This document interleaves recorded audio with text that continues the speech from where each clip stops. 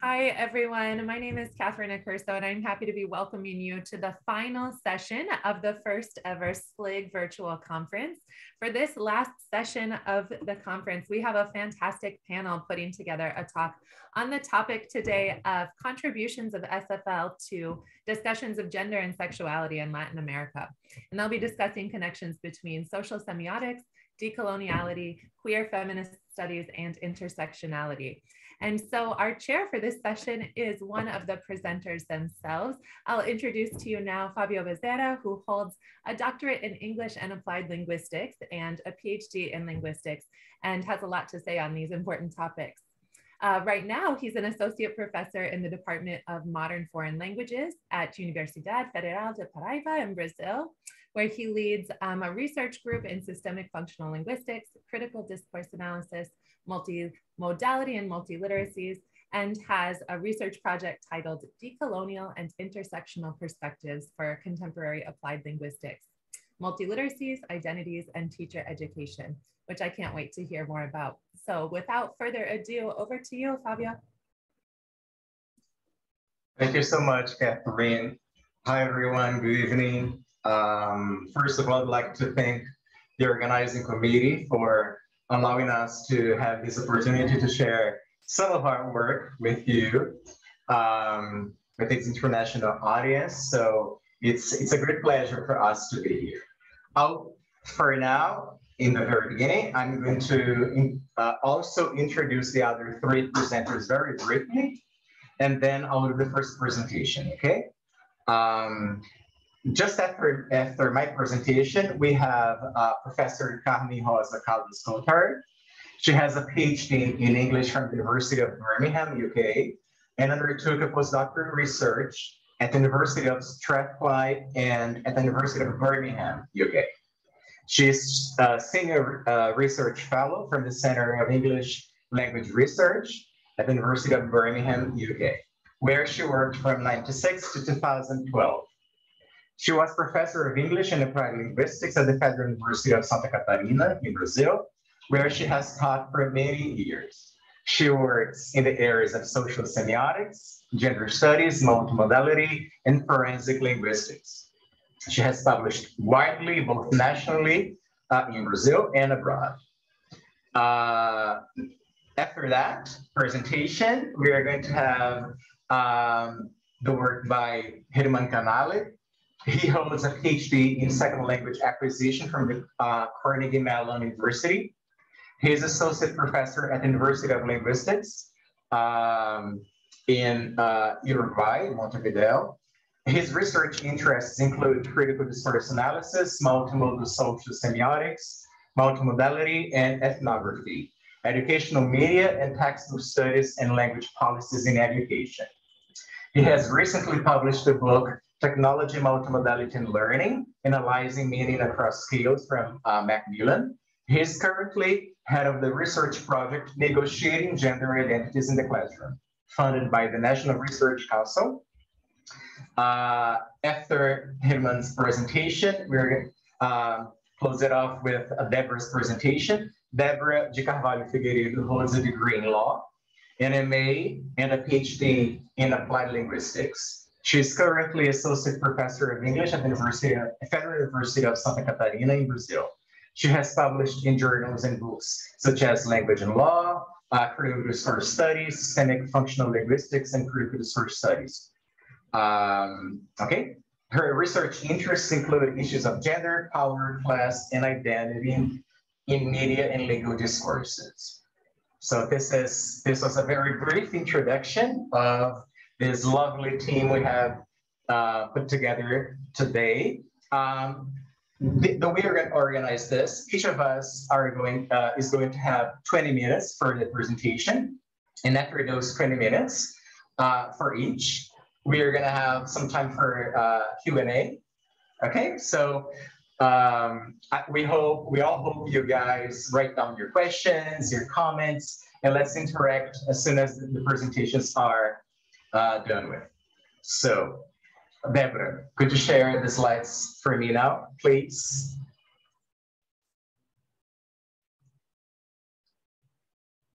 Okay, thank you so much. So let me just make sure I stick to my time so that I use the 20 minutes. Okay, perfect. The name of my talk is, let me just organize the slide here, just a bit here. It's titled Transviada Applied Linguistics. There is a reason I'm using a word in Portuguese, okay? I'll be shortly explaining this. Decoloniality in the study of language, gender, sexuality, and their intersections. Next slide, please, Deborah. This is the way I have organized my talk today. I'll be briefly talking about multiliteracies and then applied linguistics, decoloniality, and intersectionality. Next. I have decided to open my talk with a quote by our dear Paulo Freire, and also a quote in my mother tongue. Of course, I'll be translating it to you. I decided to write it in Portuguese here because of the verb esperançar, that is very particular to the Portuguese language. So, Paulo Freire, in his Pedagogy of Hope, he said that é preciso ter esperança, mas ter esperança do verbo esperançar, porque tem gente que tem esperança do verbo esperar.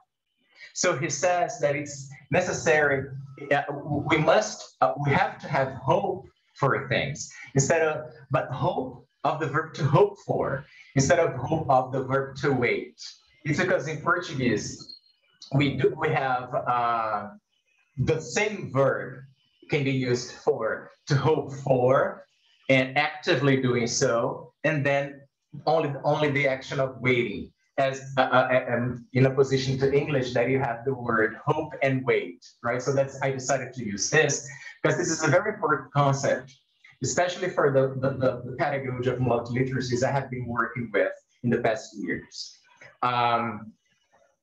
In a decolonial perspective, I believe that it's very important that whenever we are in contact with theories, especially from the epistemological north, we strive to make sense of those theories and methodologies and praxeologies to understand how to what extent they can be useful to our own contexts. So in the context of the research that I have carried out, having hope is quite important. So that's why I decided to start with this quote.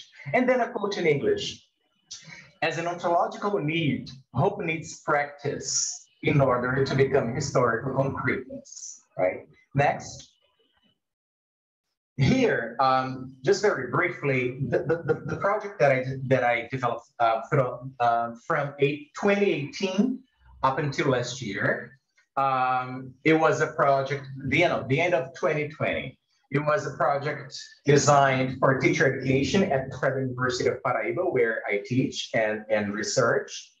And basically this project, one of my main goals was to be in contact with classrooms in this university course of other professors, so that we could find ways of developing a pedagogy of multiliteracies in different courses. These practices were strongly influenced by the pedagogy of multiliteracy proposed by the New London Group, and more specifically by the revision of that pedagogy of multiliteracies put forward by Leucope and Meritalensis in 2015. So this was the organizing concept for the pedagogy of multiliteracies, those elements that direct the practice of conceptualizing and then experiencing, applying, so all of those concepts, and then very strongly the grammar and visual design. That's the strongest connection with SFL in my research. Next. Overall, the main results from this project, I have this quote here to share with you. Overall results signal the need for teaching and teacher education practices to contribute to broadening worldviews, developing empathetic attitudes, and fostering the commitment to individuals and communities whose subjectivities and bodies are marginalized in our society.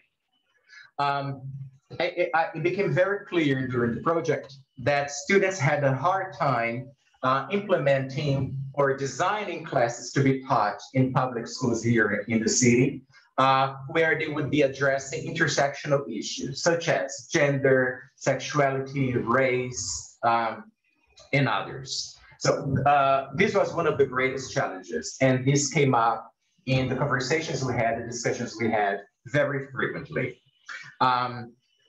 Even developing this project of multilinguals going in some of the classes taught at university, they were able to put that experience into the planning of their lessons, but still it was very infrequent. The lesson plans which decided then after the experience having the courage of addressing issues of gender, sexuality, and race, ethnicity in the classroom. So it became very evident that I needed to move forward in a way that my participation in those contexts also contributed with knowledge and practice in regard to those intersectional matters. Next. But then I am situated in language studies in applied linguistics. I'll be shortly explaining to you what I mean by transviada in the first slide. This is, I can already say that it's a translation of queer in Brazilian Portuguese, a possibility for that translation. And in this context, it's necessary to acknowledge the achievements, the visualizations, but also the invisibilizations of people and issues in the history of applied linguistics in Brazil, and the expansions that have happened so far and are still in need of happening. Next. Here, I just put together the image of what we have, I think, important people in the country that have put forward studies in language studies, addressing language, gender, and sexuality. These are some of the very important names in our country. Two of them are here, my dear colleagues, Carmen and Deborah, people who have, for many, many years, addressed issues of language and gender, and more recently, sexuality as well. So I pay tribute to the people that have historically contributed to the area of applied linguistics in that matter. But using that, being in contact with all that production, all that knowledge that has been shared throughout the years, I have also noticed that we need to move forward in some aspects. Next. But this moving forward, in my perspective, needs to happen in a decolonial way. So putting together multiliteracies in dialogue with decoloniality and intersectionality. Decoloniality of knowledges, and here I know I'm putting it in the plural on purpose, but it's in subjectivities. Next. You can see an image, not yet. I put a slide just to make sure that people could understand a little bit what I mean by decoloniality. They refer to studies that aim at unsettling theories, methodologies, references, subjectivities, epistemological relations of power, and etc., in order to denounce and to overcome structures that create and maintain processes of historical domination, extermination, erasure, and invisibility. According to Boaventura de Sousa Santos, a Portuguese scholar, much so involved in the decolonial studies, some of these are patriarchy, capitalism, and colonization. So the issues that I mentioned to you before that have been struggles for the teachers, pre-service teachers, such as gender, race, ethnicity. Many of those issues are strongly and very closely linked to the issues of patriarchy, capitalism, and colonization, right? So the importance of also informing these studies with the colonial perspective has been very fruitful. The next slide shows you an image of a lot of people that have contributed so far to epistemologies and voices of the South. Some of those work currently in the US, but they are originally from different countries in Latin America. So we have here just some of them, with issues such as systemic racism, sexism, coloniality of power, of being, of knowing, border thinking, the idea of, then we have some Brazilian researchers such as Sueli Carneiro, Beatriz Nascimento, Lélia Gonzalez, who are very important in our country for understanding, especially of the oppressions that have been caused by colonialism in our country and the enslavement of people that have been kidnapped from the African countries, right? Next slide. And then I come to the point of talking to you about the word transviado or transviada, depending if it's in alignment with the masculine or the feminine.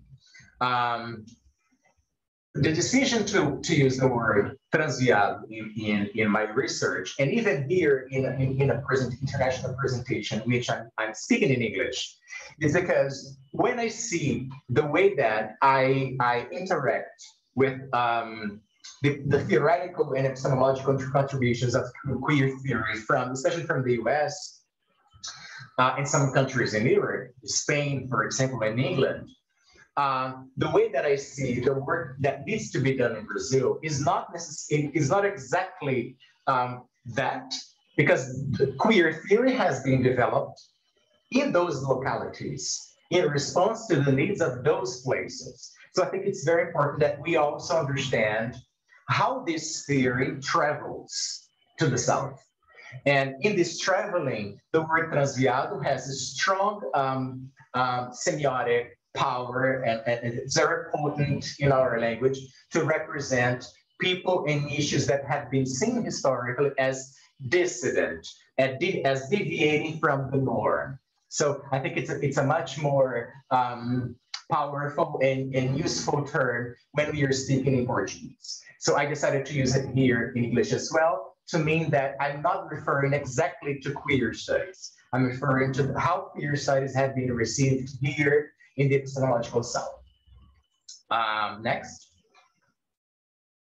And finally, we have the topic of intersectionality. Next slide.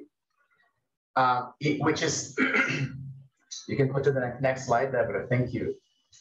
Intersectionality, as I mentioned to you, decoloniality before, this traveling of the theory and how we can understand identities and experience that deviate from the norm, the expected norm, not only in Brazil, but elsewhere.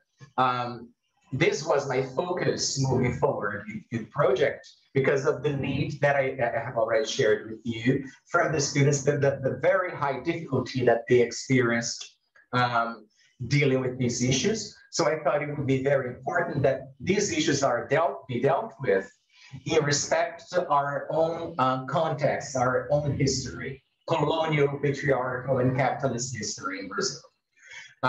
In that respect, intersectionality, there is this researcher here in Brazil, Caterina Rea.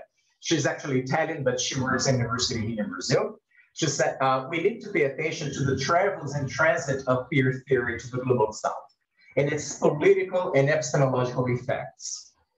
And then she mentions queer theory of color, in which issues of racism, immigration, imperialism, neoliberalism, xenophobia, homonationalism, homonormativity, all of those issues are in very close connection with our local histories. So it is an understanding of queer theory, of gender and sexual identities that deviate from the norm, this norm that is imposed, obviously, that it's necessary to include this center so that the center is not there anymore. It's a very hard struggle, but I think it's an important way for us to go in addressing issues of gender and sexuality in Brazil by putting together in much more closely connected contributions of queer theory in in connection with the knowledges that have been produced in Latin America and more specifically in our country, especially by people of color, right? Next slide. So transviada applied linguistics in conclusion, I have the final slide, the next one, where I have the sum of the proposal, which is proposal that I'm still developed, I've been writing about. It's a proposal for transviados studies, which have to do with the rejection of binarisms and essentialisms and intersectional articulation. So we cannot understand gender and sexuality in isolation from race, ethnicity, and social class, especially in countries that have been historically oppressed by the colonizing processes, such as Brazil. This idea is in connection with language studies, to unsettle the theories and the methodologies that have been informing language studies so far, much more specifically in our country, with decoloniality, as I already mentioned, so that we can unsettle and question and create different dialogues and tensions between epistemologies and bodies and subjectivities and collectivities, right? But this, I have found that it's very important because it's in the very birth of queer theory, and this is a strong contribution that I think should also be carried out when going through this traveling to the South, which is the idea of social sciences. The idea of developing language studies should be also in connection with social studies, right? So I come to the end now. Next slide. Here are some references that I can share with you later on. Next slide. Thank you so much for that. If you have questions, here is my email, and here you can follow my research group on Instagram if you'd like. You're much welcome to do so. So thank you very much. Deborah, you may stop sharing now, please. Okay, so just to organize our ideas, we have started the talks at 7:40. So I still finished here 5 minutes before to give you guys more time, right? But each of you is meant to have now 20 minutes for your talks. So in the sequence, we have now Carmen. So Carmen, you may start sharing your slides and start your presentation. Thank you so much. Just a second. Okay, is it on? Can you see my slides? Yes, it's on. Go okay, ahead. So let me just finish. Okay, good evening, good afternoon, good morning, I'm not sure. It's a big pleasure to be here with all of you. Thanks very much for the organizers of the conference, which has been a success so far. And thank you, Fabio, for initiating our meeting, our presentation, in fact. Let me just start my time here. So it's a great pleasure to be here, and hello to everybody. My talk today is about discourses of ageism. Oops, no, I cannot.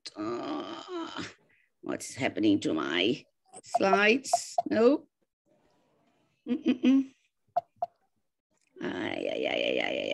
What's the problem here? I can't. Oh. Can I start again? Oh dear. You can use the arrow. It's not. Bottom left, there, the arrow. No, it's not changing. Carmen, do you see arrows at the bottom left? Yes. Okay, so okay, you can use them, yes. Okay. There we go. Right, here we go. Okay, so I'm going to talk about ageism today to you, which is stereotyping and or discrimination against individuals or groups on the basis of their age. And in fact, Fabio, ageism should be in your slide of intersectionality. Because ageism is not talked so much as it should be. So I hope to talk a little bit to you about this terrible, terrible social practice. For me, ageism is a combination of connected elements. It's discriminatory practice against older people. It is institutional practices and policies that perpetuate stereotypes about elderly people. Semiotic regimes, as we all know, are the ways in which semiotic practices are regulated in specific contexts. And ageism is a semiotic regime materialized in all kinds of social practices, in fact, in most of them.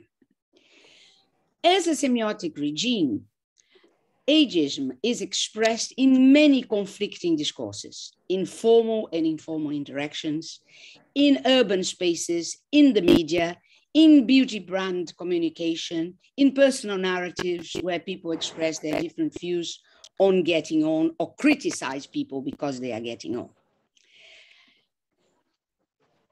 Two things are very important to think about, that aging is politicized. Aging is politicized, like gender, sexism, ethnicity, racism, etc. But ageism is institutionalized, unlike gender, sexism, ethnicity, and racism, because we have in institutions policies that demonstrate ageism in all kinds of realms of cultural life. The vast majority of public discourses that refer to middle age and old people tend to support and perpetuate the culturally constructed assumptions that aging is a decline story and has strong negative associations. They also tend to legitimate contemporary biases against older people, women especially, and this is my focus. And this is done through different lifestyle discourses, procedural and persuasive discourses. If we look at our urban space, and we talked about this, Germain, quite a long time ago, we are surrounded by discourses of exclusion and discrimination. Just look at these figures here. Opa, I go back. We have old people represented in crossing the road. Look at the way they are represented. They have very interesting props, like walking sticks, their bodies bent. Their clothes are very interesting because look at this clothes here. This woman has very long dress. What about the bun on her head? Can you imagine us wearing this kind of hair? But the very interesting one is this watering can here. I'm getting quite old now, and I tell you, I never used a watering can in my life. So these are assumptions that old people use, represent, or look like.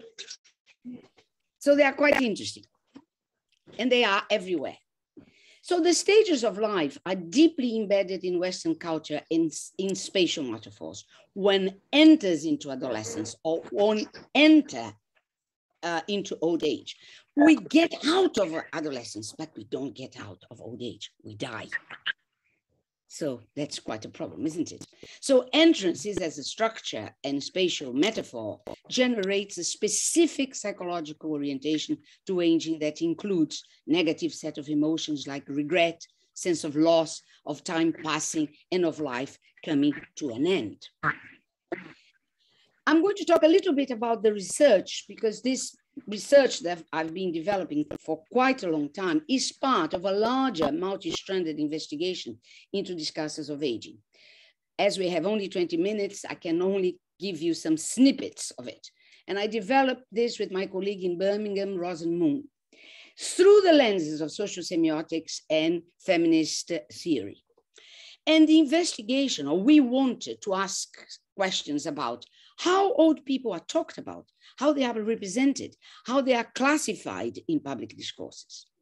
And for us, the aging body is represented in ambivalent discourses, negative most of the time, positive sometimes through evaluations and appraisals.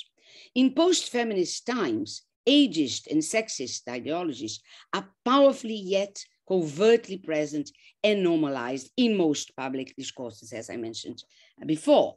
And the immediate consequence of this is prominence to youth and its values. These are naturalized and deeply, deeply embedded in practices of exclusion and discrimination. Just look at this text here, in their prime. I'm just going to read the headline. When is a woman at her best? When do her looks, love life, family, and career all come together? The answer we have decided is 38. So the voice of seeming authority lays down the norm. It's official. A woman's prime is 38. And I imagine a man's prime is 38 too. So perhaps some of you are not in your prime anymore. This reflects the deeply embedded notion of life as naturally divided into a linear sequence of ages and stages. And as you can see, life stages are socially and culturally constructed. The methodologies that we used for this big research were lexical analysis. We used corpus data a lot. We did a lot of textual analysis. We looked at media data, and we also did visual analysis. So this was a three-strand kind of methodological approach. And I'm just going to give you some examples of each one of these strands very quickly.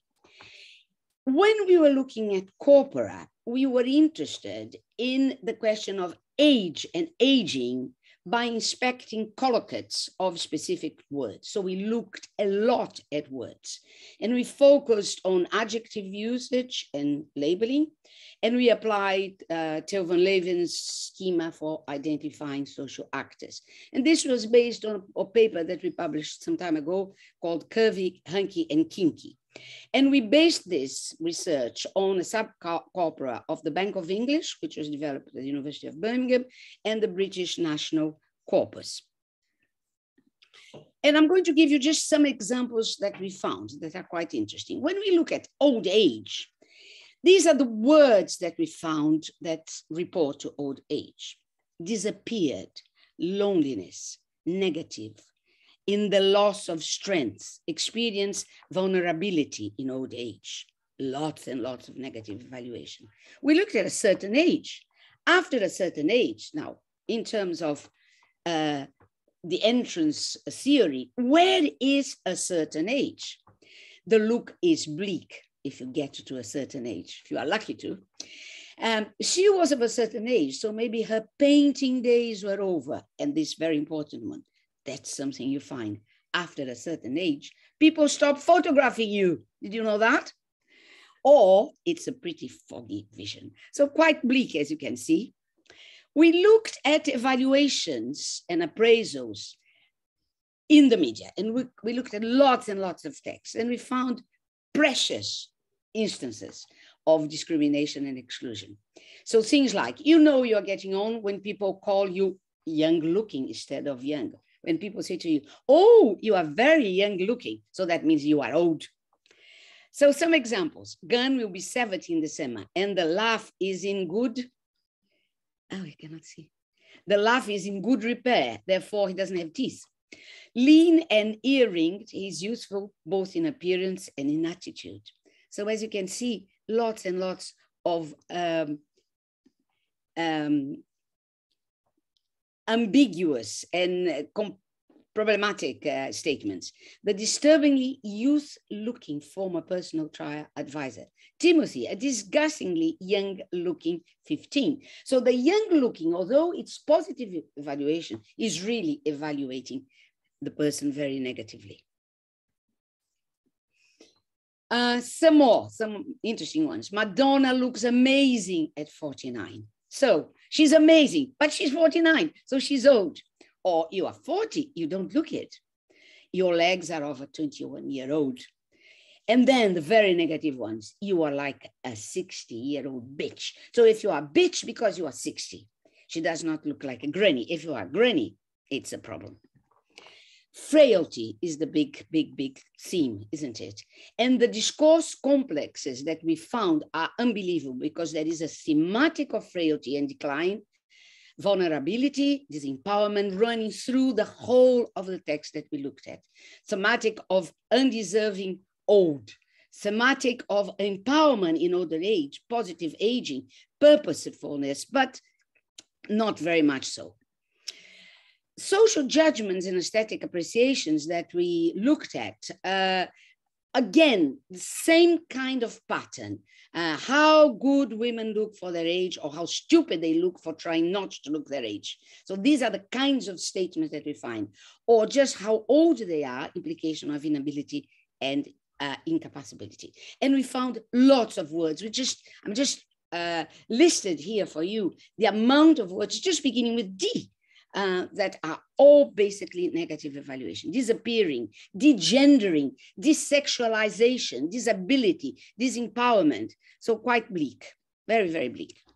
When famous people are represented in the press, you also have this ambiguous discourse. So you have things like still strutting their stuff at 64. Can you imagine? Still doing it. You are 64 and you can do it. Imagine. This is really problematic. Or very famous people, the elderly but feisty Aunt Ginny, elderly but fit, old but sexy. It cannot be sexy if you are old, or still fit and full of enthusiasm. She looked very good for her age. She's 90 now and wonderful for her age. So ambiguous again. You look at this beautiful face and you have aging, Hollywood temperate Sharon taste. Negative evaluation. Lots and lots of discriminations and in the text that we looked at. Looks like a skeletal transvestite, ghastly.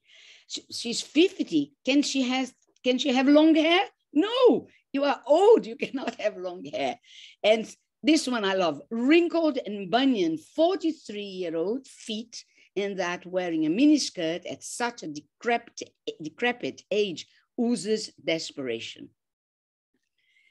Symbolism of smell. I don't know if you ever associated old age and smells. And this is one of the things that Til van Leeuwen talked a lot about. Even the smell has meaning. And smell for old people is bad smell. So when grannies are referred to, they are referred as stinking of cabbage, of rotten cabbage, or granny piss fingers. So this is it shocked me when I realized this connection of old smell and bad smell and old age. Now, very quickly, I'm going to talk about the Brazilian women, very, very quickly. Brazilian women, especially middle-aged white women, don't want to get old. And if you look at this picture here, you have women from 20, 30, 50, 60, they all look the same.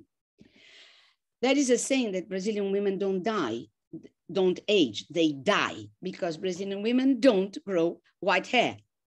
Some of them, Deborah does not. Plastic surgery is a must in Brazil. And in fact, Brazil is the first country in the world for the number of plastic surgeries, a big industry. This is our myth. This is the way women should look in Brazil. White, blue eyes, beautiful, young. And this is people want to aim to that thing. Therefore, plastic surgery. And you can do plastic surgery in all parts of your body. Just look at this. Every bit of your body, apart from your toes, you can change and become younger. However, this is war, and there is a lot of suffering involved.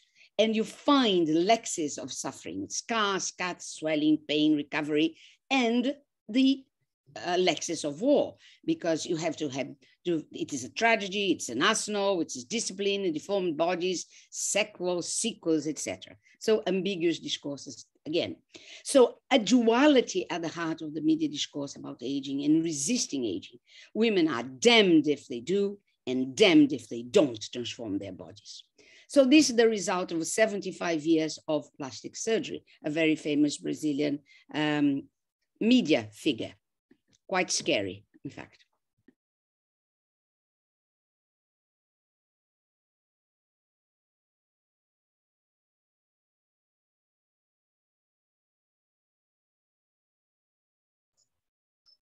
Carmen, we can't hear you. Something happened.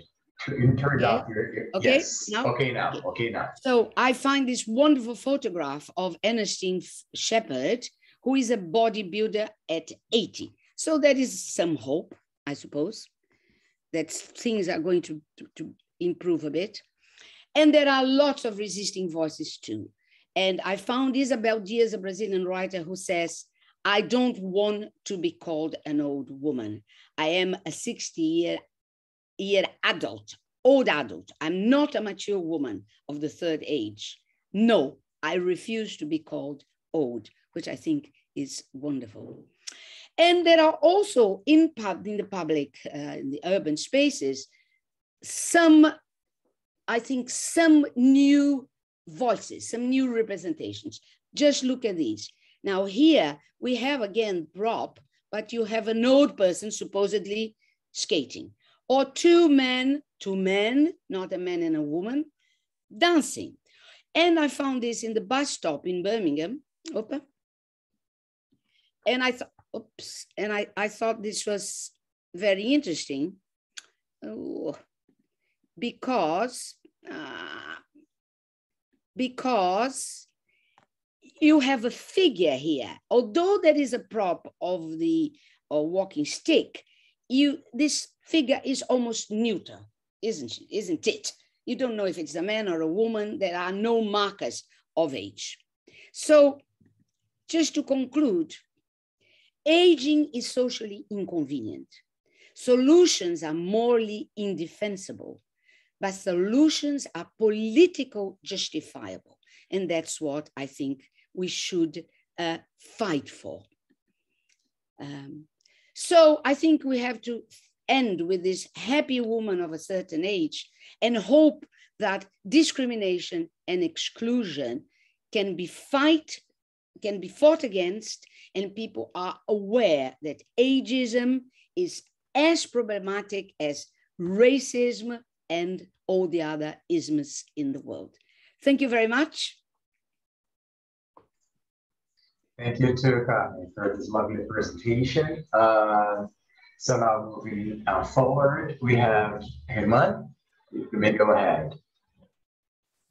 Good, sure. I'm gonna try and share my screen. Okay. So, can you see my screen now? I should be. Yes, it's all working. Go ahead. Okay, sure, start. Good. Thank you. So, good evening or good morning, depending where you are now. And thank you for listening to our panel, and thank you to my panel colleagues as well for sharing this moment with me. I will present preliminary findings of an ongoing project about media polemics about gender and sexuality education in Uruguay. In particular, I study the discourse of gender and sexuality guidebooks and how it becomes mediatizing digital news, fueling broader debates over gender and sexuality in society. My aim then is to reflect on the ideological implications of this type of recontextualization of pedagogic discourse into media discourse. My point of departure is Bernstein's reminder that no discourse moves without ideology at play, as you see there in the slide. And so I assume that from the perspective of multimodal critical discourse analysis, it is important to explore how and why a guidebook image becomes recontextualized in the media. I will begin by contextualizing the phenomenon under study, what I am currently doing.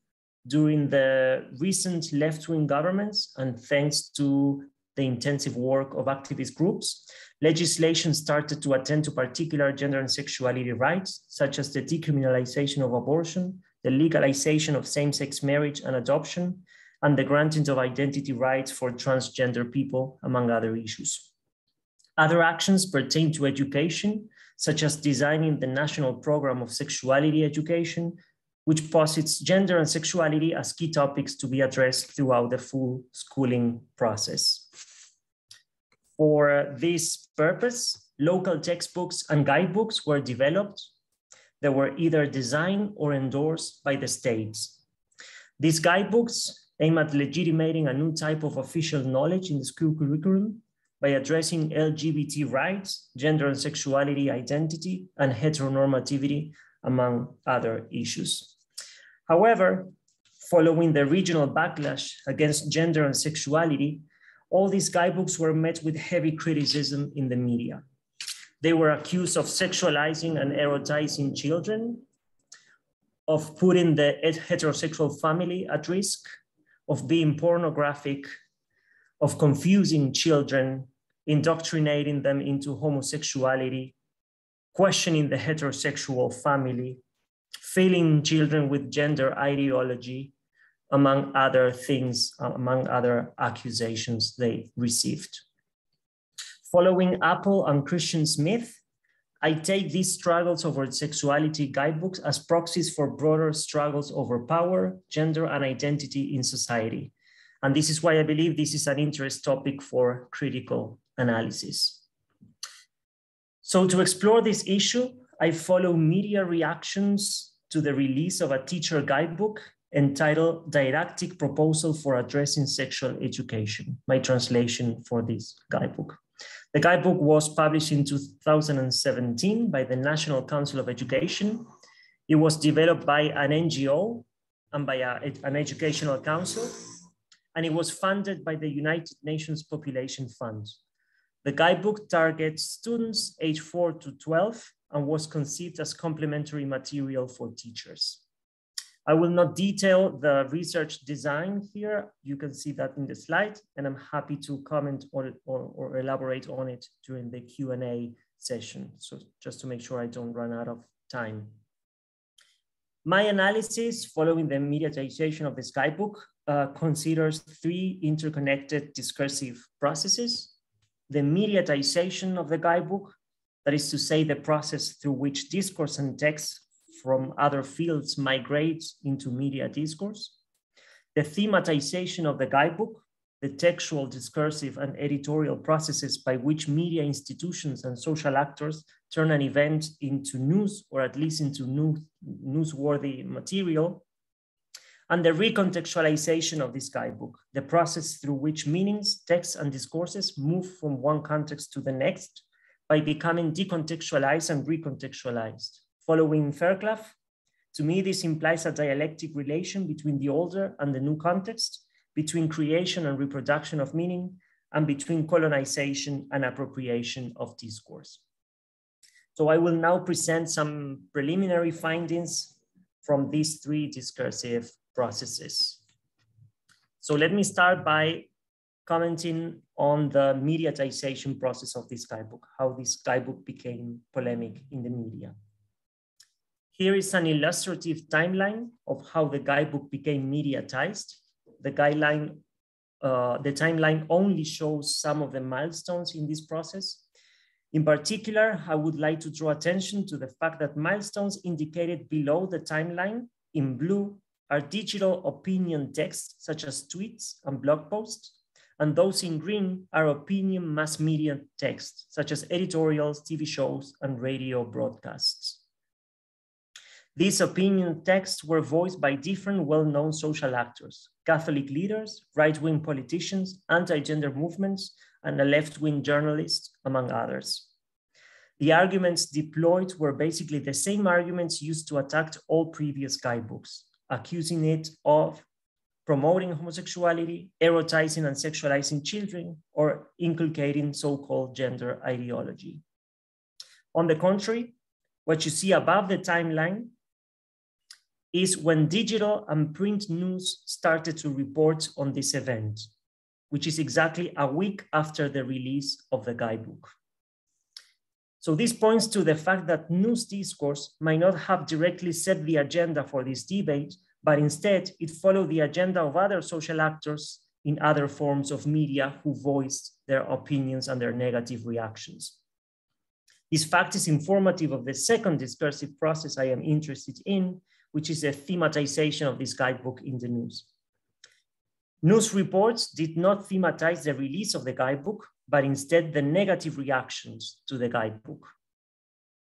Following Idema, White, and other authors, this type of news can be labeled as issue stories because they are mostly construed around reporting opinions and not reporting events per se. I analyzed 15 of these news reports. I will not show the detailed analysis here, but let me point out 3 commonalities I found in my corpus. Firstly, negative reactions. I'm using reactions here in a broad sense of the term, not in terms of appraisal. Firstly, negative reactions were reported way more often than positive reactions to the release of the guidebooks. This made the news items more sensationalist and polemic for the audience. Secondly, a wider variety of social actors were brought in to criticize the guidebook, from religious to educational and political figures, showing heterogeneity among critics and criticisms. Thirdly, negative reactions were usually reported by means of direct or semi-direct quotes, which helped to distance the voice of the journalist from the explicit negative evaluations of the guidebooks being reported. As I was analyzing these newspaper articles in detail, I realized that they usually use the same guidebook image again and again. This led me to the third discursive process, which I would like to discuss in more detail: the visual recontextualization of an image from the guidebook, that is to say, recontextualization from pedagogic discourse into the news report, that is to say, into media discourse. So I will start by analyzing the original context of this guidebook's image. The image is a drawing which appears on pedagogical task 11 of the guidebook. I don't know if you can see there. Yes, it's here. The image is a drawing which appears on pedagogical task 11 of the guidebook. The task title is How Are Babies Made? It revolves around the explanation of 3 stages: fertilization, gestation, and birth. This is illustrated with 4 images you have there in the slide, which depict different stages for learners to organize them logically and chronologically. The image of the couple engaging in sexual intercourse, the final image, was the only one image that became visually recontextualized into the news. To understand why this image was recontextualized and not other images, let us consider the visual prosody of the guidebook. The guidebook used several visual resources to interpersonally mitigate potential sexual or erotic meanings. Firstly, all visual representations in the guidebook are drawings or illustrations. There are no actual photographs of human social actors. These drawings are not represented in much detail. Colors are homogeneously used. No detailed degrees of shades, lighting, face expressions, or body expressions are used. Plus, the scenarios are minimally contextualized. However, the image of the nude couple is the only one throughout the full guidebook that shows nude bodies in an intimate and private affair. The closest degree of affective intimacy in other visual representations is achieved by 2 boys hugging, 2 girls holding hands, and a boy and a girl hugging. This makes the image of the nude heterosexual couple stand out in a way. However, the image of the nude couple also avoids visual signifiers that could potentially be taken as too sexually or erotically loaded. For instance, bodies are placed in such a way that the viewer strategically cannot see their genitals as a form of self-censorship. Bodies are represented in such a way that they construe the couple as intimate. They're looking at one another in the eye and they're smiling. They also present the very act of sexual intercourse as a private affair. They are in what seems to be their own bedroom and the curtains are down. And more importantly, the viewer is placed outside the very narrative. There's no eye contact demanded from the audience. To summarize, the original context of the pedagogical task foregrounds the reproductive aspect of sexual intercourse, backgrounding potentially erotic or pornographic meanings. However, since this is the only image that presents such an intimate activity and also nude bodies, it was a good candidate for recontextualization into news discourse, seen through decontextualization, the image had the potential to become an attention catcher or even sensationalist. So let us now turn to the new context of the image in digital news discourse. To do this, I will first explain some of the recurrent patterns in the digital news I analyzed, in which this image is present. First, the image is reproduced without any sort of manipulation. Semiotic resources remain untouched, something that Clark refers to as visually quoting the image. Also, the image is predominant in the digital page, is a typical attention catcher for online newspapers. The pedagogic context of the task and the accompanying images are excluded. Usually, there is no caption to explain the image, making meaning connections more loose. It is up to the audience to connect the image to the guidebook. And in the full written reports, there are no elaborations, no mentions, or no explicit references to that specific image. However, it's recontextualized again and again. All these elements contribute to maximally decontextualizing the image because the pedagogic purpose of explaining reproductive stages become erased, and to minimally contextualizing it into news narrative because the image is loosely connected to other parts of the news text. In other words, in the original context, the image was explicitly cohesive so as to guide learner semiosis.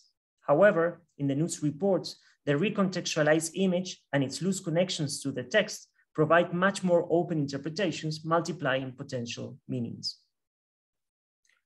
So what is the effect of this type of recontextualization?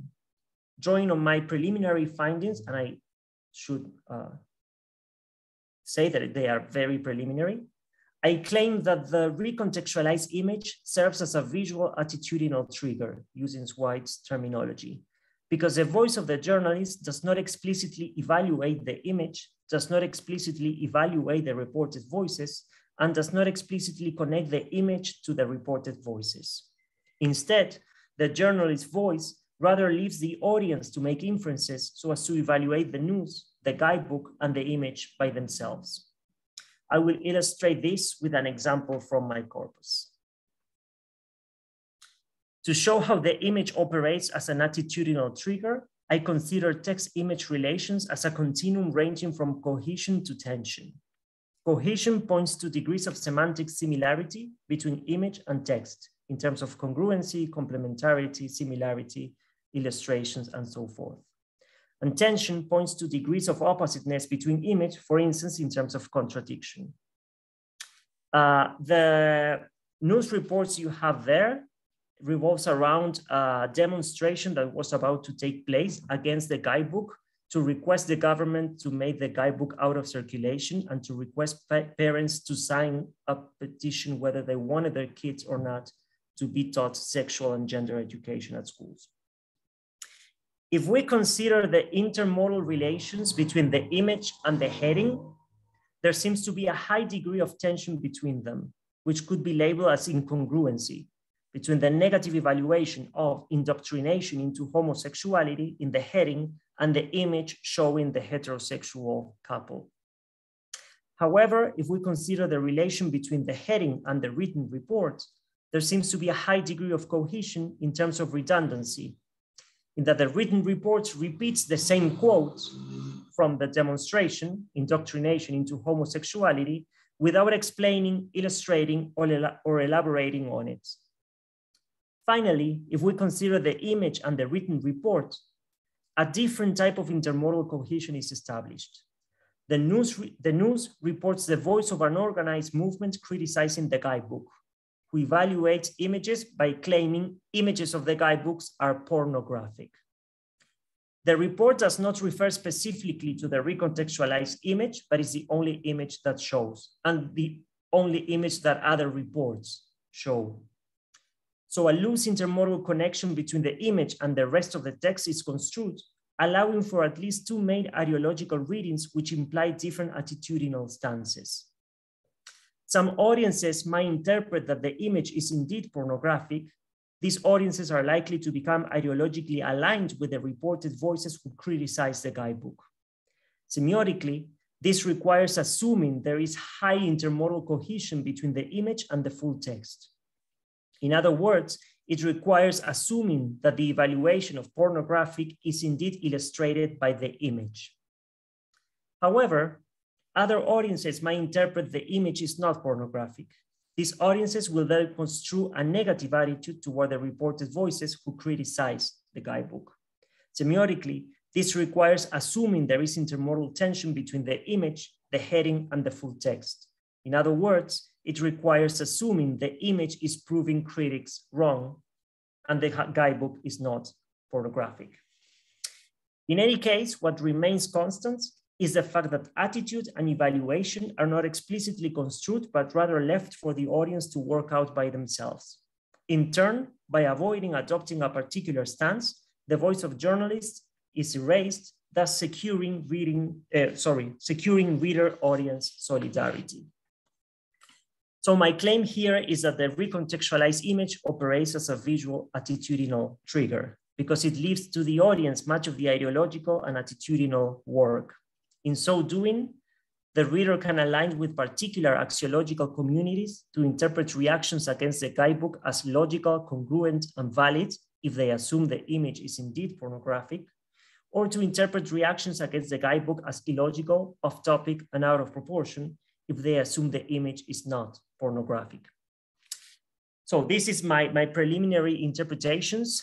I'm fully aware that this needs more situated and grounded analysis. So what I'm doing right now is I have complementary data from mostly focus group interviews in which I use the image as a trigger. And also I'm analyzing the comments by users in online journals as well. But let us just present some closing remarks for the work done thus far. Visual recontextualization entails a lot of ideological work in moving meanings from one context to the next. In this case, this was done by making a pedagogic image play by the logic of a main image in a news text story. This shift in context was accompanied by heavy decontextualization of the image to erase its pedagogical purposes of explaining conception and reproduction, and by a very loose recontextualization in which the image does not establish clear-cut intermodal relations with other textual elements in the news item. In other words, in the new context, intermodal relations were reconfigured. In this vein, the new context of the image allows for polemic and debate because erotic and sexual meanings which were originally backgrounded become somehow foregrounded. Following economo, this is a form of interpersonal intrusion in the news through which the experiential meanings of the original context become backgrounded and the news reports open up new possibilities for adopting an attitudinal stance toward the image, toward the guidebook, or even toward the reported voices who criticize gender and sexuality education. Finally, I believe this is informative of the dialectic tensions in recontextualization between reproduction and creation of new meanings, and between colonization and appropriation of discourses, in these cases between pedagogic discourse and between mass media and news discourse. In this case, colonization entails new media turning events, or in this case, reactions to events, as newsworthy material. So thank you very much.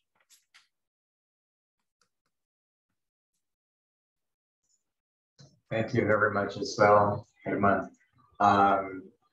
Now we move on to the final presentation by Deborah. So Deborah, can we go ahead and share your slides? Thank you.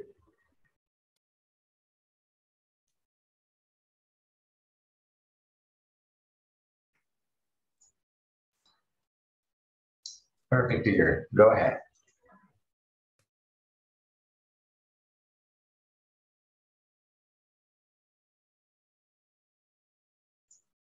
Just so you know, we can't hear you, right? Your mic is off. Sorry, Fabio. So okay, thank you very much for everyone who is here tonight watching our panel. And I also would like to thank the committee for organizing this event and Fabio for inviting me to participate. So my talk is called Gender, Sexuality and Violence in the Discourse of a Brazilian Legal Decision on Rape. My focus of interest at the moment is on legal discourse, especially in what concerns women's rights from a perspective of feminist studies and critical discourse analysis and systemic functional linguistics. Sorry. Yes, so in this presentation, I apply conceptual and analytical tools from critical discourse analysis and systemic functional linguistics to investigate and explain from a feminist critical stance representations of gender and sexual violence produced by the Brazilian judicial discourse. From a discursive point of view, concepts like gender, sex, and violence are objects of a constant struggle in legal discourse. To illustrate my arguments tonight or this morning, I don't know, I discuss in this presentation how the meanings of violence, of rape, consent, and violence are tensioned and disputed in a Brazilian appellate decision on a rape trial, and the consequences of this discursive dispute to the woman victim of sexual violence. In spite, to contextualize the problem, in spite of the frequent debates and alerts about rape culture and about women's rights to control their own bodies, the meaning of consent remains socially and culturally undefined and open to discussion, to contestation, including, as I will show here, in the criminal justice system. Brazilian courts, they still ground their understandings of consent on patriarchal and heteronormative presuppositions about women's sexuality, such as I will give you some of the examples we find frequently in Brazilian legal discourse. Without the use of force, no woman can be raped. The damages caused by rape result directly from the use of force and the familiarity or lack of between the perpetrator and the victim. Another presupposition very common is that lack of consent is only relevant when physical force or weapons were used. So I illustrate my arguments with a particular appellate decision on rape produced by the State Courts of Rio Grande do Sul in the south of Brazil in 2004. To contextualize the case very briefly, the rape case was originally tried in 2000 by a single judge in Rio Grande do Sul, and involved a male worker who, during a work trip, allegedly raped a teenage female worker who was his subordinate. When this case came to trial, the first instance trial judge dismissed the accusation of rape on the grounds of lack of violence or serious threats, which led the public prosecutor to appeal the decision to the state courts, asking for the conviction of the defendants. The state court, however, denied the appeal from the public prosecution office and maintained the original sentence, which considered the defendants not guilty of rape. And the examples I'm going to present now are from that second degree decision, the appellate decision, where the State Court of Rio Grande do Sul denies the appeal and maintains that the defendant was not guilty of rape. I begin the analysis of this appeal by describing how the two main participants in the trial, the defendants and the victim, are represented following here Van Leeuwen's framework for the representation of social actors in texts. The defendant is named, we have his full name, we also have an alias. His function lies, he's called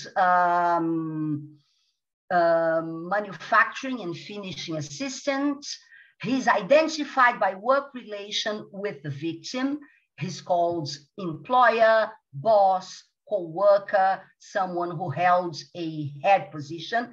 And he's also classified by his status in the criminal trial.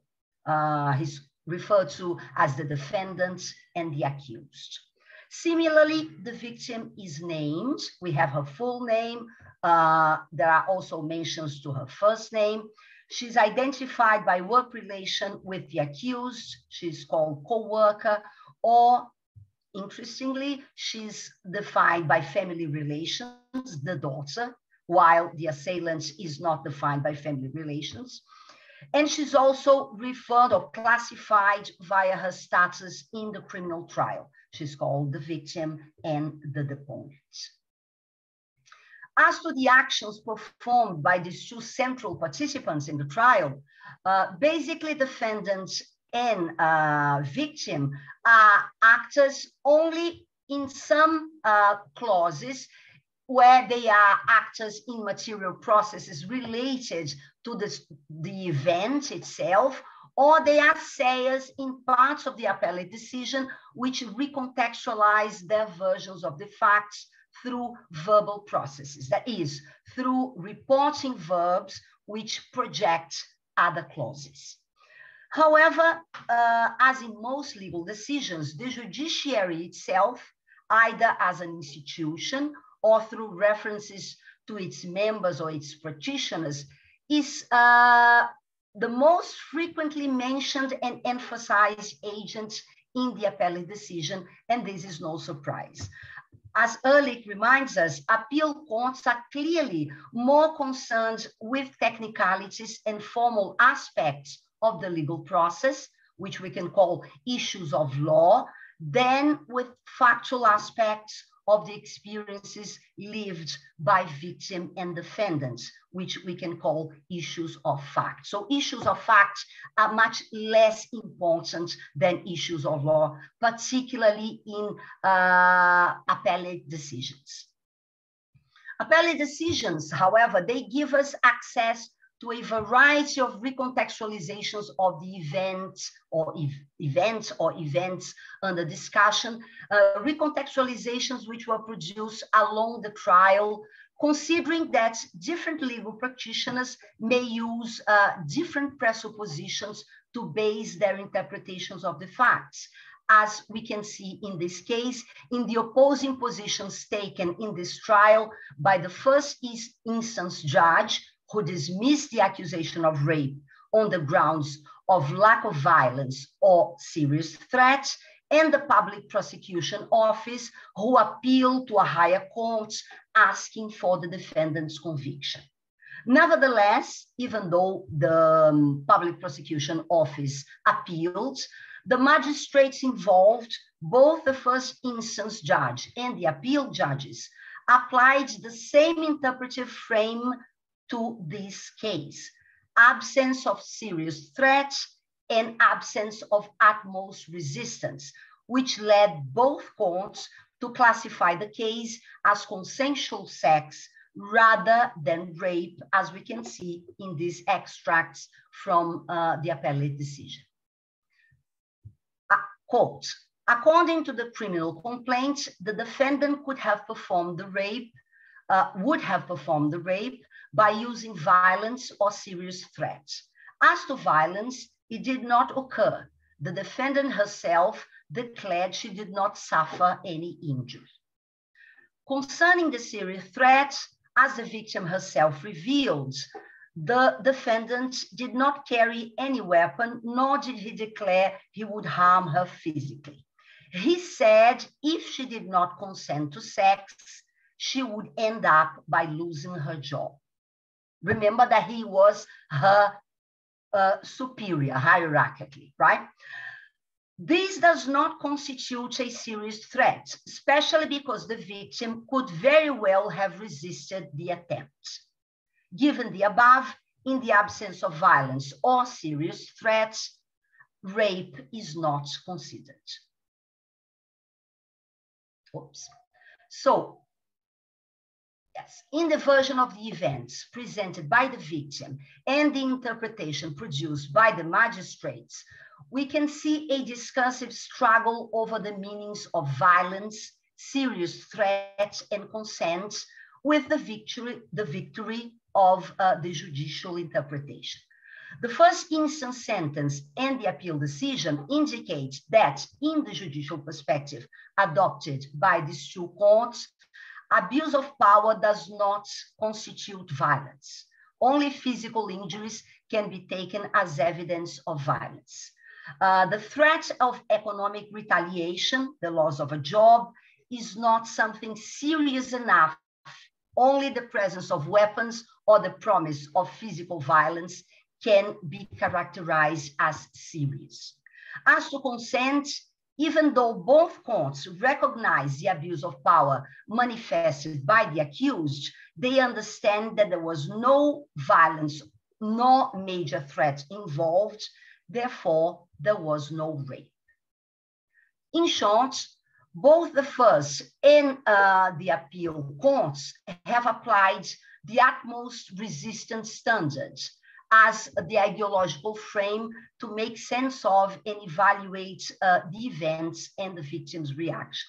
This standard is used to depict many rape complainants as women who did not sufficiently resist the perpetrator of the sexual violence, and therefore they are not victims of rape, rather they are women who engaged in consensual sex.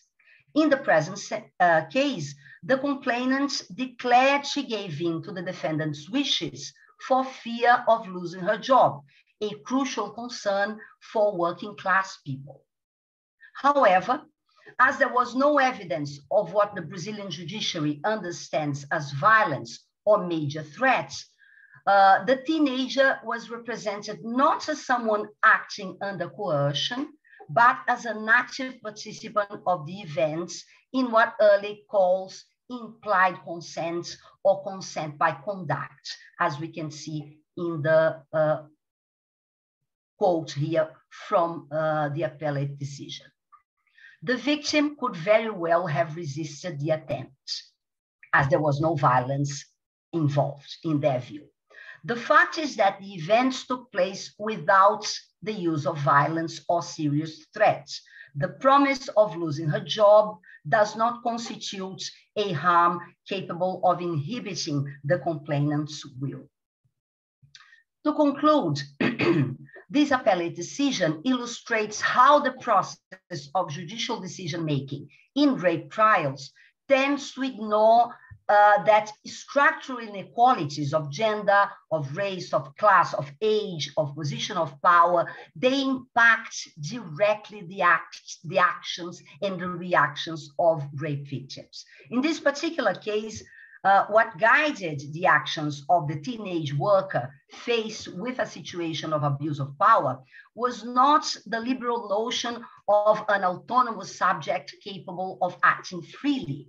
What led her to make the decision that she made was the unequal power relations produced by the age difference. She was close to 15 and the perpetrator was 33. The hierarchical position occupied by the perpetrator, the concrete material conditions in which the events took place. It occurred during a work trip to another city when accused and victim were alone, and the fear of the negative consequences of saying no, losing her job. By not recognizing the material force of the threats against the victim, the judiciary shows how unequal can be the relations between a woman victim of sexual violence and the law, with concrete losses to the victim. In this case, her plea was rejected and her abuser was acquitted. In addition to the personal loss to the victim, society at large also gets a lesson from this legal decision. The lesson is that there are ways of obtaining non-consensual sex which fall beyond the punitive reach of the judiciary. Summing up, the non-recognition of rape in this case results in material injustices against the participants involved and also against women in society as a whole. The trial evidences how social inequalities related to issues of distribution, that is, to issues of class, access to material resources, and issues of recognition, issues of identity and subjectivity, they cannot be ontological isolated from one another because they impact directly on one another. The victim in this case is pressured both by the economic or hierarchical differences between her and her assailants, relation of boss and subordinate, and also by the gender and age difference between them. A 14-year-old female victim and a 33-year-old male abuser. In the criminal justice system, the victim is subjected to another injustice, the non-recognition of the violence that she suffered. And I will finish here because I'm afraid of going over my time. So thank you very much for listening for my presentation. Thank you very much, Deborah. No, you did great. Fine, so don't worry. Thank you. So I have, so now it's time for us to interact as much as possible. I see here that Catherine has shared with us 2 questions. You can also see them in the chat box. So question 1, we have, what kinds of resistance and or redirection have you experienced in your efforts to challenge oppressive ideologies? So whoever would like to start, go ahead. As it's not directed to anyone in particular, anyone feel free to answer. Resistance. Can I start then? Yes, sure, go ahead. It's very quiet. Well, I think we have to resist by showing, by talking about, by making people aware of all the isms that we suffer in the world, by education. I think these are the probably the only resources that we have as linguists. We don't have access to the media, we have access to education. So I think it's through our teachings, through our talks, through our, in the sense, spreading our research, we make people aware. And this is the fight that the feminists raised 40 years ago, language awareness. Now we can talk about visual awareness, about semiotic awareness of discrimination. But I think by talk, by using our language skills to educate people. That's our form of resistance, isn't it? Thank you, Catherine. I'd also like to add something to that, Catherine. Thank you for your question. When you mentioned challenge oppressive ideologies, it's quite difficult, right? Especially nowadays in contemporary times. In the context of our country, I mean, we've been experiencing quite a backlash against progressive agendas. And so it's difficult, it's very challenging. But what I cannot, also connecting to your other questions, I'm gonna answer both together. You mentioned, what are current sources of hope that sustain you in this work? it comes to mind the concepts of biopolitics by Foucault and necropolitics by the researcher from Cameroon, Achille Mbembe. So the idea of biopolitics is the idea that the government, the state, controls life and death, right? But this control of life and death is much, it's rather more complexified when you think of countries such as Brazil and other countries in South Africa, in Africa, as Cameroon, where the author Achille Mbembe is from. He mentions that in those contexts, we have to understand that there are challenges to those controls of life and death that are also strongly impacted by our colonial histories. So the challenges that our populations have been facing because of colonial challenges and enslavement. So in Brazil, 56% of the population is Black. In two categories are particular to our country, but 56%. So much of this history is still present today, the effects of coloniality, right? So when we think of that, especially in the experience of the pandemic we are facing now, I just got in touch with this new data yesterday. The number of Black people who have died from COVID in our country is higher than people of other colors. So the idea that there seems to be a target of some lives are worth protecting while other deaths are tolerated, you know? And these deaths that are tolerated usually are of Black, marginalized, queer, gay, lesbian, trans people in our country. And especially in intersectional terms, Black, gay, poor people, for example, or Black, lesbian, poor people, disabled. So lots of intersections. And old, yes. So the challenges are there, but at the same time, what brings hope for me particularly is the close contact with social activism. I consider myself a social activist as well, not only a professor and a researcher. So in contact with social activism, in my writings, in my postings on social media, I'm also contributing and getting in touch with these collectivities, as I mentioned in my presentation. So the challenges are great, but I believe that the power of us coming together to face those challenges is even greater. So that's where the hope is. Can I comment on that? Oh, sorry, Raymond. Go. Please go ahead. Go ahead, dear. No, I was going to complement what Carmen said on the role of education. And as we are all educators here, and some of us are even teacher educators, like Fabio, who works with teachers in service and training, we have quite a good scope of action, where to practice resistance, to construct with our students ways of resisting, forms of engaging in activism.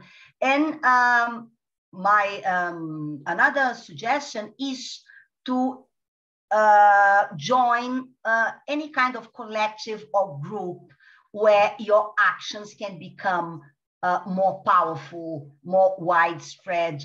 At the moment, for instance, I'm part of a institute within my university called Institute for Gender Studies. It is an internal part of the university. And because we have been working with gender from different perspectives for many, gender, sexuality, and diversity for many years, we are frequently invited to participate in both municipal and state organizations which produce public policies.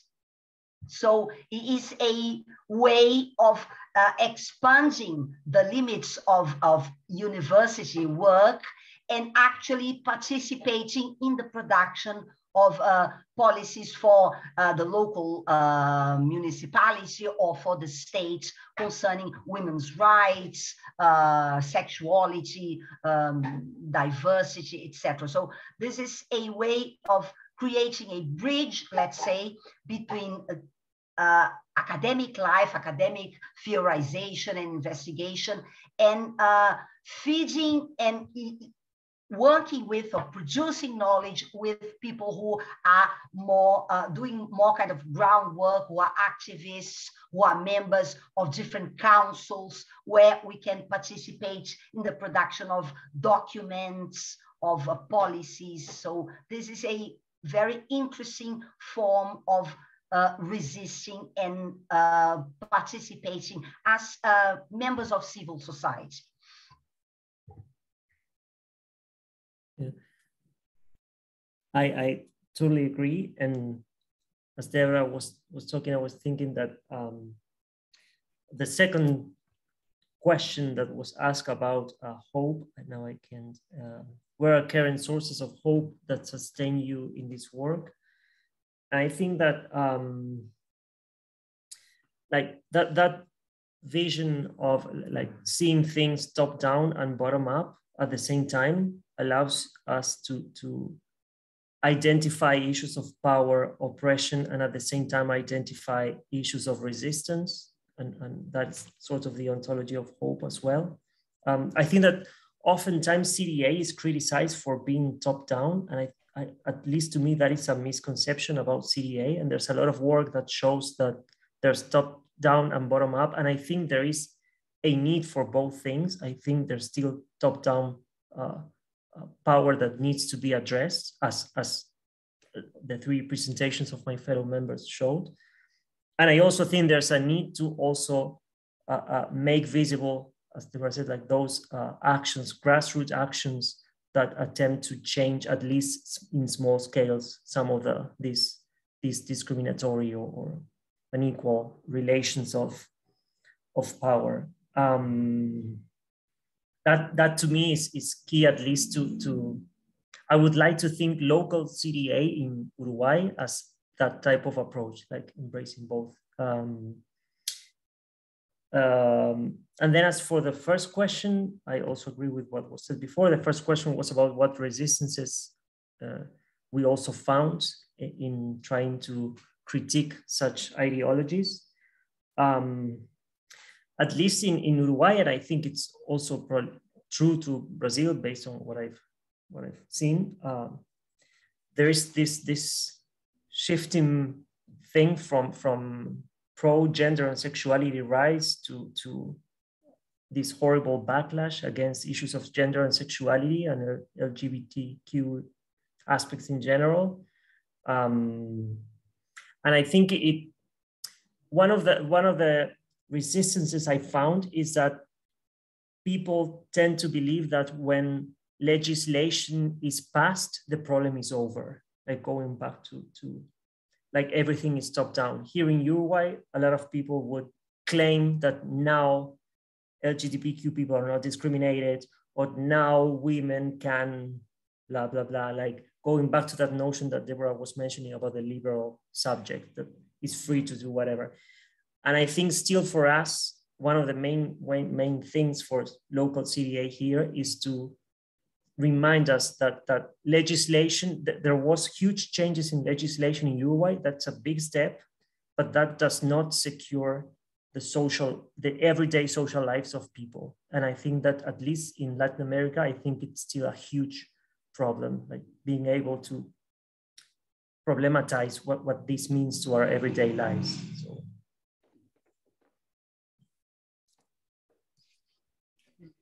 I just pipe in to say thank you so much for those responses. And the question comes out of being a junior scholar at a new university who, is trying to begin to engage in critical work in a new location. And from time to time, I find myself surprised by the places that I find resistance or redirection. For example, oh, you want to talk about racism or anti-racism? We don't talk about that here. Instead, you need to talk about another of the isms, as Carmen was saying. And so it's very helpful to hear the advice of folks who find resistance and do resistance of their own in their spaces. So thank you. Thank you very much. I have a question. I actually have a few, but I'm going to ask only one. And so that to give you also room for asking other questions. Carmen, in your presentation, I was here thinking to myself, because at some point you mentioned that ageism and not other intersections or markers of difference are institutionalized. Right? So ageism is institutionalized, and then you showed us some signs as proof, real proof of that it is institutionalized. There has been some change, as you also demonstrated. Very slow change. Very few, right? though. Very few. Yeah. Yes. But then my question, I was provoked by what you said, and I was thinking, you tried to think of ways that other markers of difference may have also been institutionalized. And thinking here in Brazil, about Brazil, our context, public materials and official documents, I'm thinking, and even signs, as you showed, I'm thinking, what's the number, for example, of non-heterosexual couples depicted in those materials? So I'm thinking that sexuality is also institutionalized by means of having mostly or almost exclusively only heterosexual couples as examples of couples, for instance. So I'm thinking that handicap, for example, isn't it institutionalized? Isn't there one specific type of handicap that is usually present in those signs? So you provoked me. So I got to thinking here, aren't there other markers of difference that have also been institutionalized in our country? So maybe if you could say something about that. Yeah, well, what I meant by institutionalized is that ageism or age is a factor that concerns institutions. Like old people can go before younger people to get through the passport or take a bus or in the bank. So that is institutionalized, isn't it? As it is ageism. I'm talking about age and ageism because let me give you an example that I heard the other day, and I thought, oh my God, we were going through a cinema, going, the ticket place there, and there were 6 people, and the man of the family went through the barrier, and he said, 4 people and 2 seniors. 4 people and 2 seniors. So I thought, what is this? The seniors are not people, right? So in that sense, the linguistic practice reveals institutionalized concerns that old people do not have value, blah, blah, blah, the things that I talk about, right? And there are lots of laws in relation to people, as you know, that we all know. But the laws against sexism are still not there, although they're beginning, there are movements, but they are not as powerful as this, as the practice of ageism or age. But this is it's research. Nobody researched this yet. So we need to do a lot of research. There are lots of research in psychology, in sociology, but in our area, there is no research, very little. So we need to do more research. So the question of, is racism institutionalized? You could say yes, but it is institutionalized silently. We don't have laws, do we? But we have laws for age. That's what I meant. And generally, they are ageist. Thank you so much, dear, for that. As I mentioned, I also have other questions, but I'd like to give the floor now to anyone who would like to ask a question to any of us. Go ahead.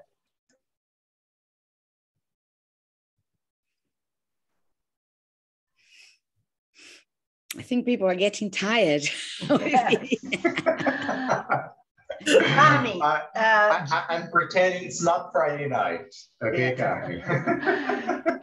Carmen, just something that occurs to me now when you talked about ageism being institutionalized, gender is also institutionalized. For instance, you have special discounts for women in some places, or there are some professional in bars. In bars, yes. Yeah. Or in the case of evacuating some place, women and children would go first, right? Or you have, for instance, some professions or occupations which are forbidden for women, legally, right? Yeah, so legally. it also applies to gender in that sense, in some aspects, but not maybe not as, let's say, as spread as ageism concerning the elderly. Because children, age is also a factor, because you have special discounts for children, you have things that people under 18 are not allowed to do. So age is also a factor for younger people. Yeah. I was talking about negative. Yeah, but not negatively. That's right. Whereas for older people, it will be a negative factor. That's right. Yeah. So, I absolutely agree. I think age is the question here of being institutionalized, because children can do that, adolescents cannot do that, that kind of thing. And old people, very old people, are placed in the same space as children. As children, exactly. Right. And for me, the most shocking thing is the devaluation of old people. So old people, I can give you thousands of examples that in our daily life. For instance, my daughter the other day said to me, mother, perhaps, you have already told me that story. I was absolutely furious. I said, you stop it. Don't tell me that. I was really furious, because the implication, think about the implication. Is that you're getting gaga. Exactly. That's okay. It. And because people don't have patience with other people. And this happens all the time. So the implications are so terrifying that, the implications of no value, invisibility, no value. If you are older, you don't have value anymore. Exactly. And that is terrifying. And this is something that people do not talk about, do they? No, because the hegemonic representation now is that being young is the important thing. Is the value, of course.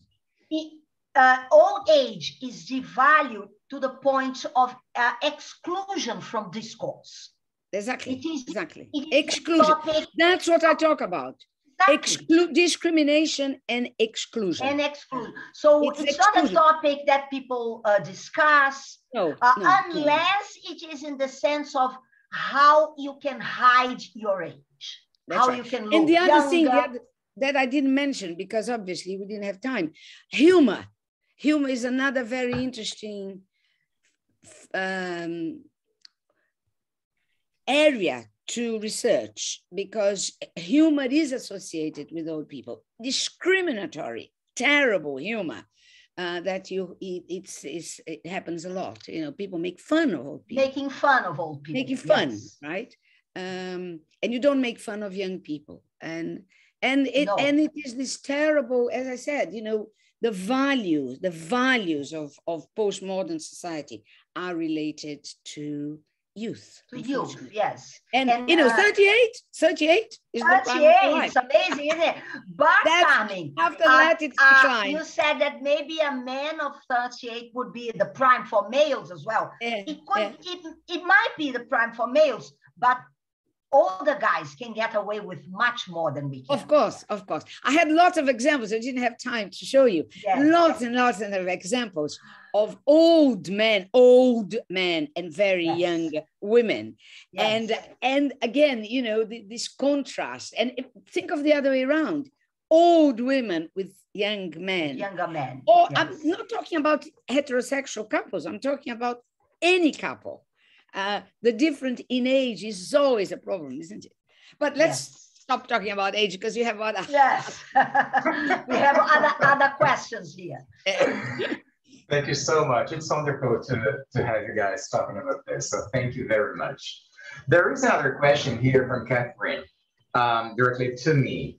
The question is, would love to hear more about how you bring your perspective to teacher candidates you work with. And do you find that it's more challenging to influence changes in teachers' beliefs or practices?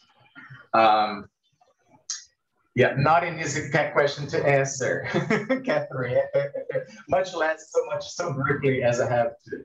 But what I can tell you is that the challenges are there. Because look, when we are talking about reshaping the way we think about knowledge, there is a history, especially in countries such as Brazil, in countries in Latin America. We have been taught certain ways that we should relate to knowledge in certain ways. So historically, especially knowledge coming from, as I mentioned, the geopolitical north, has been much privileged and legitimized from the get-go.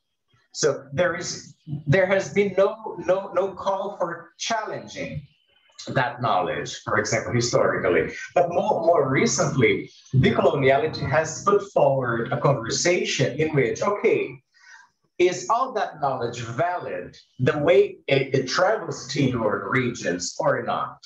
So thinking of having that, to shift that paradigm of having that relationship with knowledge, and not only theoretical knowledge, but also methodological knowledge, the ways we do things, it's quite a big challenge. So the first challenge that happens is to create situations in the classroom in which the in-service teachers, they may experience that there is value in what they have to contribute. Value in what they have to contribute as far as knowledge goes and as far as methodology goes. So to develop that rationality or reshaping that rationality. Okay, so what we have to say has its worth. And the ways we have to adapt, for example, how to teach English in a classroom, considering the context we find ourselves in. So that position of understanding that it is their job to balance what they have contact with from the outside and their own localities. So this is the first challenge. But the more opportunities for practice and reflection we have in the classrooms, the better. Besides that challenge comes another one, which is dealing with those issues that I mentioned before. In the 3 years of the first 3 years of the project I mentioned, it became very evident that challenges of intersectional aspects were quite delicate, and they were not their first choices of creating lesson plans to teach in their practicum courses to become teachers. So they always let them in the back burner, or even not consider them. Because it is challenging historically, especially in our country where, as Germain mentioned, in his country is having this backlash against actions moving forward, dealing with gender and sexuality. In our country, it is very much true as well. Yes. So how do those young teachers, how can they believe they can do it when the institutional organize. The institutions say otherwise. So it is a great challenge, but at the same time, as I mentioned before, the best option has been to bring as close as possible their contact with theory methodology in their localities, their realities, in their communities, so that they themselves can talk about sexuality and gender and their own issues and challenges with race, for example. So this becomes more empowering, and they can believe that they can have a force to move forward in their future classrooms, you know? Lovely to see your child. Yeah, we got a reward here, guys, for our presentations. Hello. So.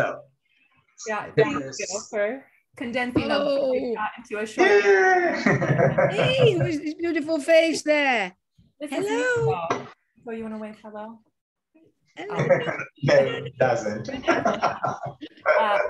What you mentioned also, Herman, about just the reaction to progressive policy resonates a lot with me in terms of what's happening in the middle United States, where most of my family and my work originated, but maybe here in Canada as well. Yeah, I think that there's many countries now that are like having this backlash. In educational terms, it's I don't know, education is always like one of the first fields that suffers any kind of stabilization of the system.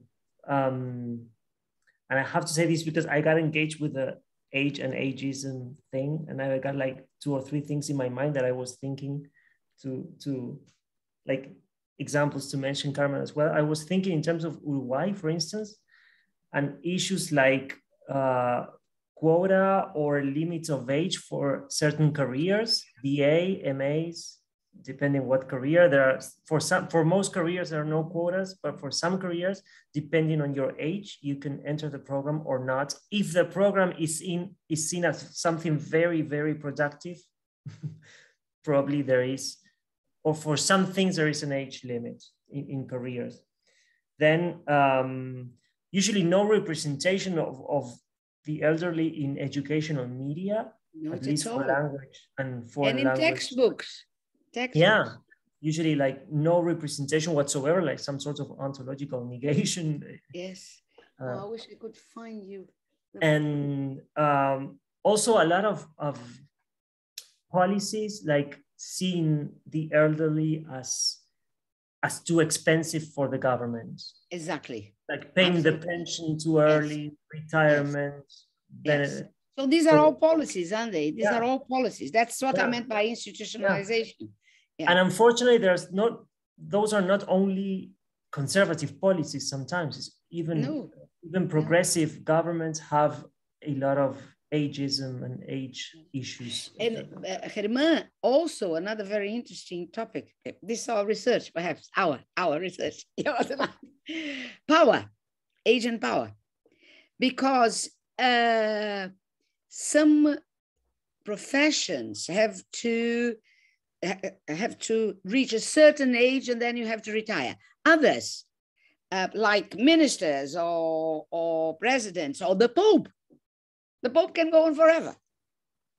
Or the Queen of England, 95. Right? So this has to do with power too. It's quite interesting, isn't it?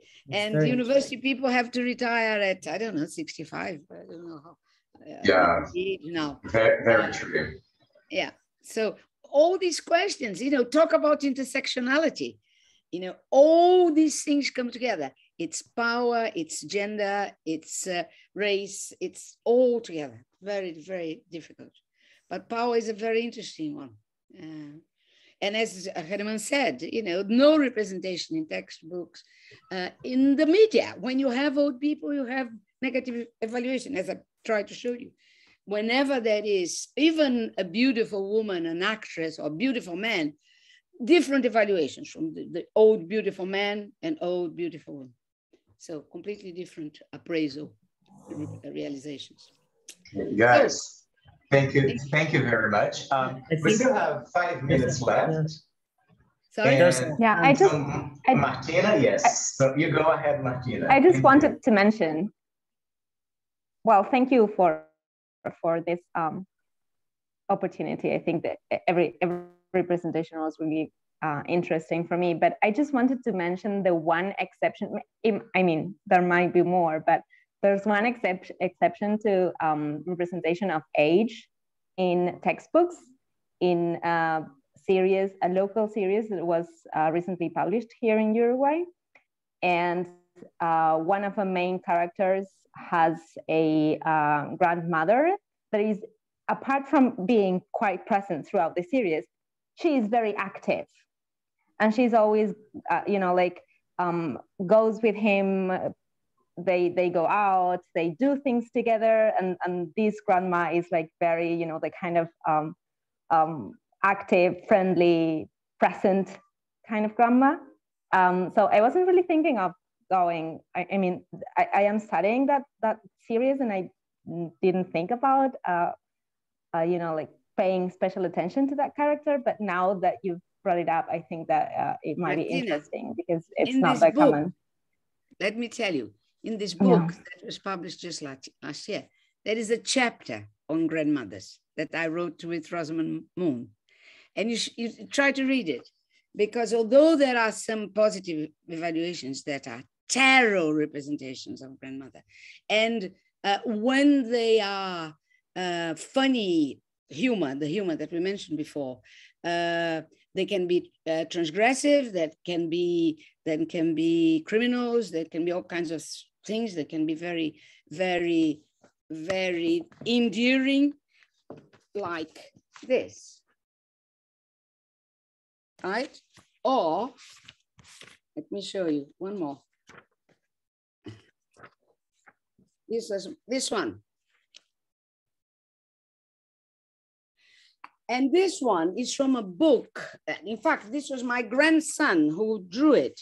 But this, because we couldn't reproduce the real thing, it's a book written by a very famous English writer. And he has the name of the book is Grandstar Granny. The granny as a criminal. But he represents this, and it's quite unbelievable because this grandmother has all kinds of things.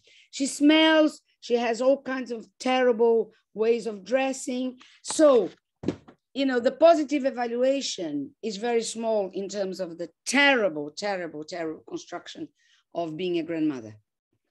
So, but that's an interesting, it would be interesting to see contrastively in terms of cultural norms. Yeah, no, absolutely. But I was also thinking that, oh, sorry. No, thoughts, I just finished. No, I think also Latin thinking people, about the hope of the... Yeah, I think Latin people would have a different approach to being a grandmother, okay? But this was done in England. So the relations are very, very different from the relations we have here with our grandmothers. Okay, guys, thank you very much, because we still need some time for the organizing committee to give their closing remarks. So thank you very much for the lovely presentations, the sharing, the interaction, the questions. Has been a great pleasure. So thank you very much. So hi, Vin, great to see you. So the floor is yours now. Go ahead. Thank you so much. Thank you so much, Fabio, for leading the session so well, and for all the panel members for your interesting presentations. They are not my area of expertise, but I really enjoy learning about it because one of my recent research projects about languages, I focus on aging. That's my attention. So I really enjoy watching and listening to your discussion. So it's a wonderful end to the conference. Thank you so much. Okay. Well, I'm happy to offer just a couple final summary comments too of the conference, not this wonderful panel. I'm just so appreciative, Fabio, that you suggested this topic and then also pulled together such compelling content for it as well. What a thrill to hear this as a final point to 4 days of very active conferencing. I'm going to share my screen for just a moment because I have some numbers that tell a story about the conference. And so I just wanted to share those with you quickly. A quick reflection on this conference by the numbers. So in case you weren't able to dip in across the 4 days, I just wanted to highlight how impressive a program Vin inspired with her idea to gather together a conference in this way. There were 63 live paper presentations, 45 pre-recorded talks, and a workshop across 12 thematic strands. So just really remarkable reach. But also remarkable is the amount of participation that we saw from across the globe. In the last 4 days, there were 791 people signing into Zoom for different sessions. Over 4 days from 5 continents, much like you, across all kinds of time zones. And even from day to day, some people logging in on a Friday, others in the middle of Saturday morning to hear the same talk. And also remarkable is people's engagement with that pre-recorded content. So just even by the beginning of this talk today, there had already been over 2,000 views of the work that's posted already on YouTube, on the YouTube conference channel, including folks already accessing the plenaries that took place over the last 4 days by these fine 7, 8 scholars, I suppose. We don't have Yegan's picture in this lineup, and he gave a talk with Carl. So I wanted to just offer a thanks in closing, not only to the presenters on this panel, but to the whole of conference presenters over the last 4 days and all who attended synchronously or asynchronously. We're numbering in the thousands across the globe. And as the presenters today spoke about, there's really something special about collectivity. So just closing with a special thanks to Vin and the team she put together to convene the conference and organize it over these many months. And in the days ahead, we'll be sending presentation certificates to all who are involved. And so look out in your inbox for that.